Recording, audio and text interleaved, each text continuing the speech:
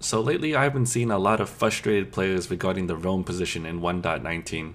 So here are a few tips to help you out this patch. Most important tip of 1.19, there is no benefit to the roam tanking the jungle creeps.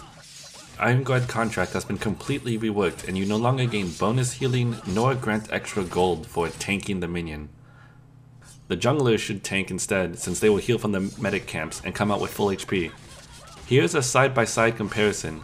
As you can see, the Catherine is taken critically low after tanking the minions, but when the jungler does so, they both come out at full HP.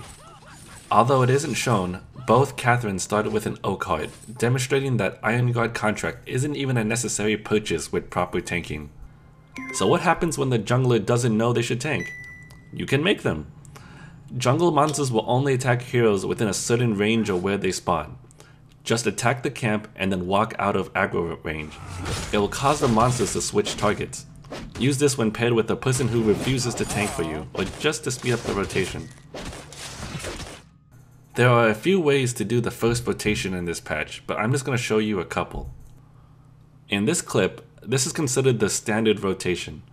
The goal here is to get the jungler to level 2 the quickest. To do this, let the jungler last hit the first 3 camps and skip the lower doubles. It should be enough to get them to level up. Then you can get to the jungle shop and prepare to fight or decide to back off and finish the 4th camp. Here we chose to push into the jungle because we knew that they have a slow clear and managed to catch them off guard while they are taking their 3rd camp.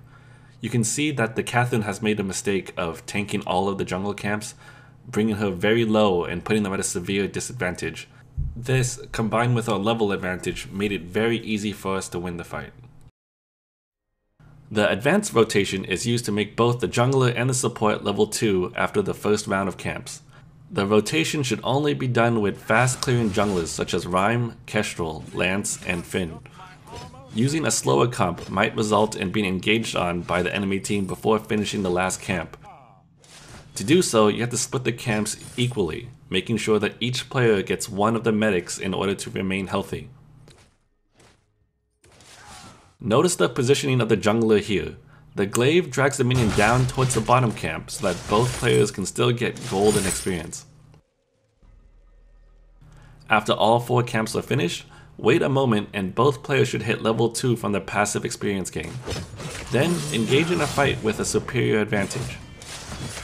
Hope these tips help you make a smooth transition into 1.19 roaming. There are a lot of changes this patch, so make sure to take the time to experiment and see what works. I'll see you guys next time.